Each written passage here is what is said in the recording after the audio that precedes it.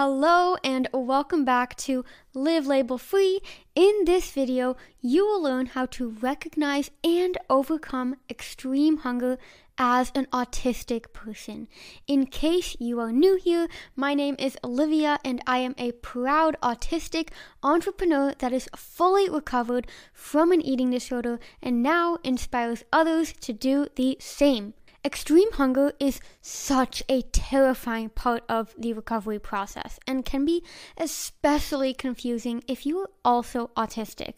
There's honestly not enough information out there about extreme hunger, let alone the overlap between autism and eating disorders. That's why I've decided to create this video to bring together the topic of extreme hunger in eating disorder recovery as well as honoring hunger cues as an autistic individual so you can finally stop obsessing over food and exercise and focus on living your life instead. Before we dive in, I want to share my completely free guide with you that answers the top 10 most frequently asked questions about extreme hunger. Get the guide delivered straight to your inbox by clicking the link in the description below or heading over to livlabelfree.com/extreme-hunger-guide. I explain what extreme hunger is, the difference between extreme hunger and binge eating disorder, what to do when you're physically full but still thinking about food, and so much more. So go grab your free guide, sit back, relax, and let's get into this week's episode. Put one foot in front of the other, and you'll be around the corner soon. Welcome to Liv Label Free, the podcast, where you'll learn to let go of limiting labels and embrace your unique brain. As my mom says so beautifully in her song, Fear is a heavy load to carry. which is why on this podcast, you'll learn the scientific links between neurodiversity and eating disorders, giving you a deeper understanding of how you can face your fears and become truly free. Together, you and me, we will keep putting One foot in front of the other.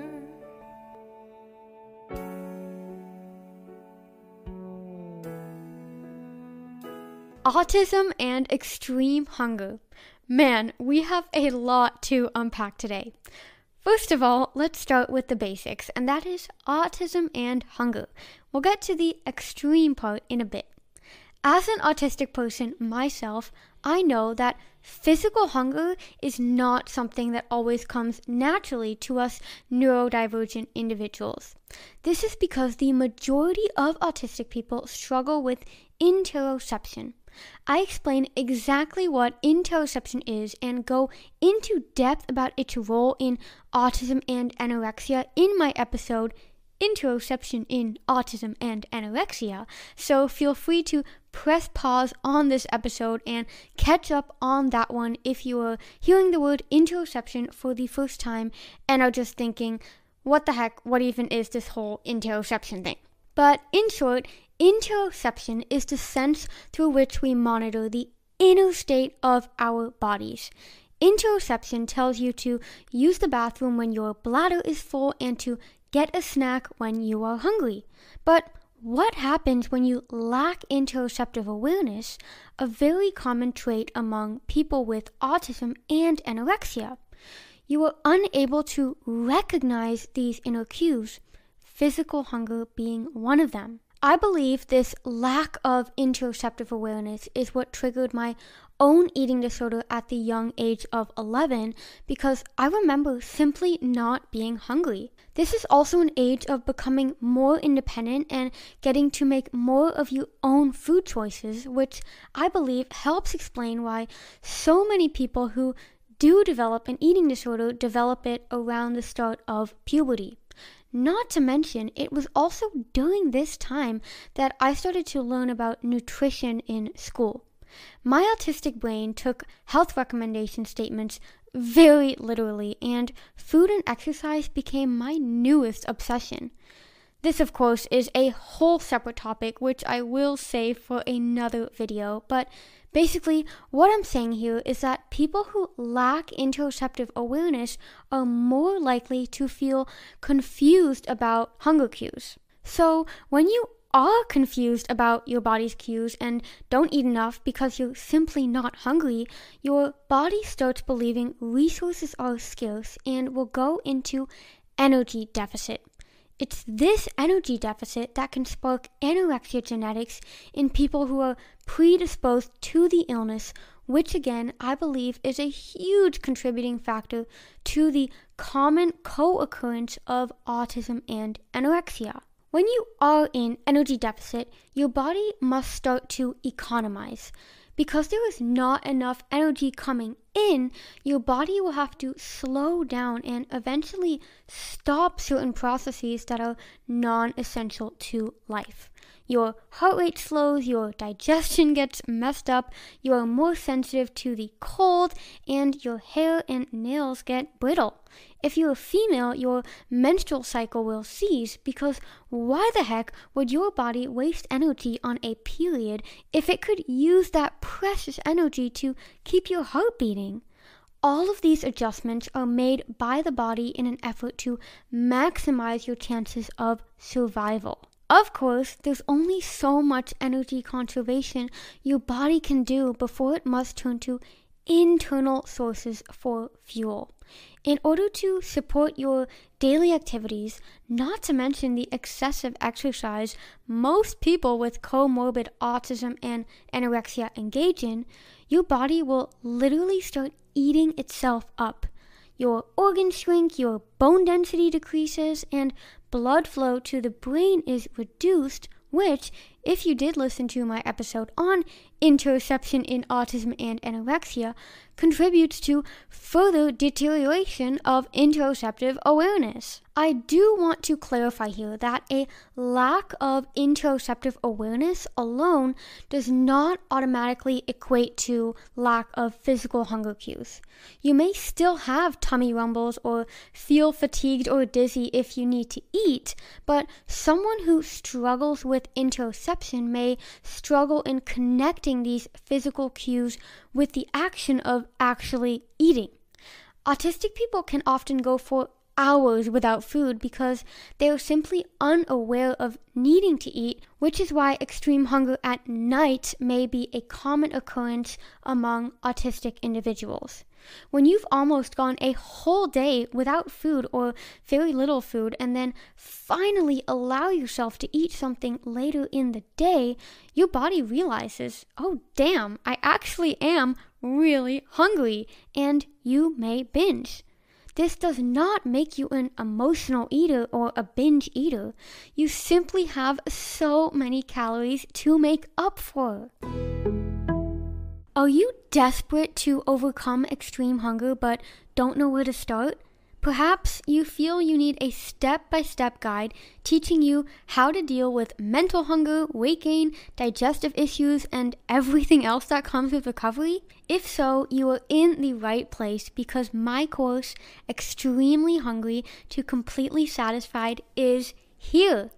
Extremely Hungry to Completely Satisfied is the world's very first course designed specifically for those who are committed to overcoming extreme hunger and finding true satisfaction. It combines scientific research and insight from years of personal experience to provide tangible action steps towards a life of freedom. Full of video presentations, lessons, worksheets, and scientific resources, Extremely Hungry to Completely Satisfied is the comprehensive framework that teaches you how to not only beat extreme hunger, but how to pave your unique path towards a fully recovered life. It's the all-in-one resource I wish I had during one of the scariest periods of my life, taking a holistic approach to recovery and empowering you to finally break free from any and all limiting beliefs that are holding you back.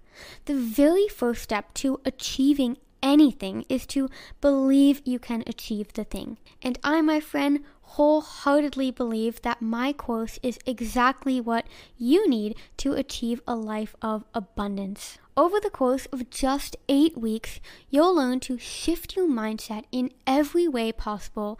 You'll be taking data-driven action, and I'll be guiding you every step of the way so you can fully recover from disordered eating and not just have to manage an eating disorder for the rest of your life. Enroll in my course today by clicking the link in the description below or visiting livlabelfree.com/extreme-hunger-course. That's Liv Label Free, like the name of this podcast, .com/extreme-hunger-course. I am so excited for you to finally find freedom from a life that revolves around food, because your life is worth so much more. Now, let's get back to the episode. That example about binging at night due to restriction during the day is an excellent illustration of how restricted food intake can lead to extreme hunger in the short term. So then, what happens when you develop a full-blown eating disorder as an autistic individual and restrict calories for weeks, months, years, maybe even decades? Your energy deficit turns into energy debt. Now, energy debt is a lot like financial debt in the sense that you eventually need to pay it back. Say you take out a loan from the bank to buy a house. You buy the house and you're very happy, but you're also now stuck with a mortgage. You have an agreement with the bank to fully pay back whatever they lent you to buy the house, but you also have to pay the bank a little extra each month for lending you the money in the first place. That's, of course, how banks make money. Well, the same goes for full recovery from an eating disorder. Because your body has been taking energy from precious organs and has had to make trade-offs between proper bodily functioning and fueling your day-to-day activities, your body is now in energy debt. In order to pay your organs back and replenish your body to function optimally again, you need to eat a lot of food. Not only do you have to eat a sufficient amount of food to support your daily life, but you have to eat extra food to pay back all the energy you took from places where energy should have never been taken from in the first place. Another way your body conserves energy while it is in energy deficit is by shutting off physical hunger cues. When your body believes you're in a famine environment and does not trust that food is abundant, it's not going to waste precious energy on sending out stomach rumbles like it would in a person who is in energy balance.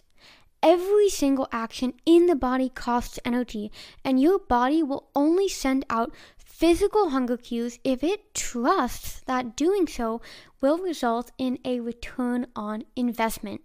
In people who have difficulty recognizing internal cues in the first place, a complete absence of physical hunger cues can make it seem even more impossible to eat intuitively. Now, you may be thinking, so if you're telling me I am unable to recognize, let alone experience, hunger cues in the first place, how can any of this be related to extreme hunger? Well, here is where things get interesting, because extreme hunger will often manifest itself in a way that is drastically different than what you may think. A huge misconception about extreme hunger is that it is simply this bottomless pit physical hunger that so many YouTubers and Instagram recovery accounts describe. The apparent inability to feel physically satiated can be a way in which one experiences extreme hunger, but as we just learned, people with autism and anorexia aren't always as aware of what it means to feel physically hungry or full. So how does an autistic person in recovery recognize extreme hunger or hunger at all? You recognize your need for food by observing your mental hunger. A huge part of the work I do with my autistic clients during one-on-one coaching is discovering ways in which you can use your autistic traits to your advantage to recover from your eating disorder. I constantly get asked whether or not it's harder or even possible at all for an autistic person to recover from an eating disorder because so many of the autistic traits are the root cause of the disordered eating behaviors. This may be true, but the way you allow it to impact your life as a whole depends on how you choose to use those traits. Your obsession for following a certain food or exercise routine can be used as an excuse to stay stuck in your eating disorder, but this same obsessive trait can be used in recovery to commit to eating more food and following a rigid rest routine. It's this obsessive thinking around food and exercise that is the telltale sign you have extreme hunger. Our bodies are so incredibly smart and are constantly navigating and adjusting to find ways to maximize your chances of survival. If your body is trying to conserve energy by shutting off physical hunger cues, it will prompt you to seek out food in other ways. And what is the most cost-effective way to signal interest in food besides a physical urging? Thinking about food. All of the planning, dreaming, and creating of potential meals and how they will fit into your day, that is all mental hunger. All of the obsessive exercise you're engaging in, also mental hunger. Your rigid exercise routine is a way in which you are trying to remain in control of your body's energetic balance, and thus acts as a justification for the precisely planned food. So if you're watching this video right now or listening to the podcast and you're simultaneously speculating what your next meal or workout is going to be, this is your sign to go into the kitchen and eat. Use your autistic trait of a need for routine to create a consistent eating plan. Use your autistic trait of a preference for predictability to plan your fear foods. Use your autistic trait of being detail-oriented to visualize every detail of your fully recovered life and then take action to live that life. Because a fully recovered life is 100% possible for you, my fellow autistic friend, but only if you're willing to work for it. And that is all I have for you today. If you enjoyed this video, please give it a huge thumbs up if you are watching on YouTube and hit that subscribe button wherever you are watching or listening. I love you, I appreciate you, and I'll talk to you soon. Just one foot in front of the other, and you'll see around the corner soon. This podcast has been recorded by your host, Liv. This podcast has been edited by my small but mighty Liv Label Free team, and the beautiful song One Foot in Front of the Other that you are now listening to was written and recorded by my beautiful mom, Louise Alexandra. I am so grateful for my team and everyone who supports Liv Label Free. Together, we are always stronger.